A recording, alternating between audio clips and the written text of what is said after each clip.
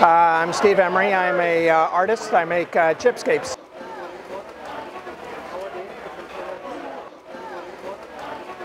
I make Chipscapes, which are artworks made from computer chips. I do research on the history of the chips and the business conditions that they were under, and try to tell a compelling story about them.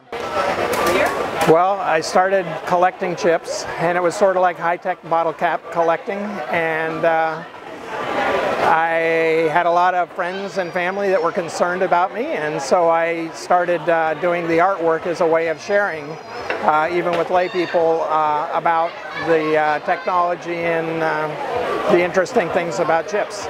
Well, most of the time when people are looking at computer chips, they don't realize that inside the package there's actually the chip, which is made from silicon, and to actually see what they look like, you have to be able to open up the package that it's in, or you have to get a hold of a silicon wafer, which is where it came from in the first place. I've traded with people all over the world for different wafers. I've gone to surplus places, ham fests, any place that has any technology whatsoever. That's where I go to see if I can find some of this stuff. Well, so my favorite right now is I have some stuff around the Intel 4004, which was the very first microprocessor. Its birthday is actually November 15th of this year, and it'll be 50 years old. So microprocessors have been around for that long. The one that you're looking at right now, this is the Intel 4004 package, and I have an X-ray kind of picture here, so you can actually see the chip inside this package. And then this is a picture of the actual chip die that shows the detail of it. And then down here I have another version. It's a smaller version, a little bit less expensive.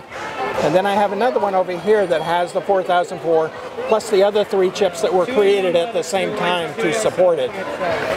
And the bottom one down here actually has a chip die, and it uses a ceramic version of it, and otherwise it has the same image. Why do you light up 3? 3 you like. Okay, so the people that are most interested in my artworks typically are not engineers, because engineers view this stuff as just the tools of their trade. The people that are most interested are generally teachers, software engineers, because they don't really understand the hardware really well that actually powers the code that they write. I would say the majority of my customers fall into that category. So one of the things that I try to do with Chipscapes is I do a lot that are technical kind of portraits about chips, but I also try to open it up and do interesting, even fun things. So like I make computer bugs, and in those I try to describe the different kind of software bugs that people run into, and I make a physical representation that's a little bit fantastical, just to help kind of share the technology with people who might not otherwise be interested. I do the same thing with Christmas ornaments and jewelry, trying to reach a broader audience. Oh boy. The hardest part of this is actually maintaining my collection. I have about 40,000 chips, and so being able to sort through them and deciding which ones I'm going to use for artworks, which ones will be interesting, that's the hard part. You can find out about Chipscapes at chipscapes.com. That's like a landscape, but just chip, so Chipscapes.